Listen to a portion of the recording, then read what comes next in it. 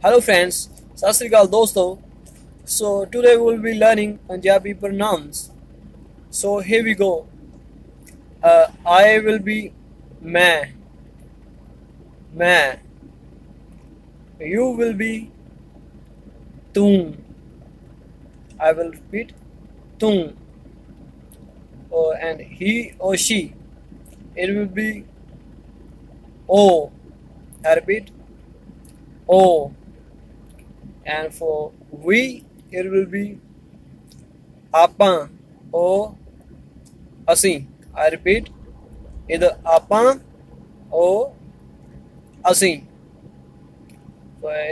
For you, in plural form will be tusi.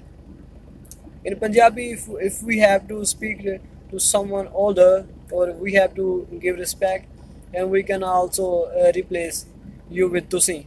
Or if you are talking to your friend, then you can use to. And they will be O. I repeat O.